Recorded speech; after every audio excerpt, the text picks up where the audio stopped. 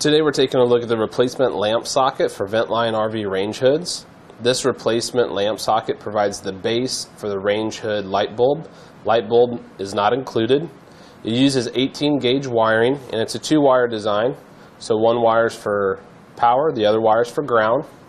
This is designed to fit Ventline P0721, B, and T series range hoods. Installation is quick and easy. It does come with the clip already attached, and the product's made in the USA.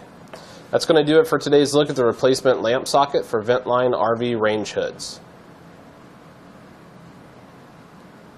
Thanks for watching, and click the link in our description below to shop, learn more, or visit us at etrailer.com. And leave us a comment if you have any questions.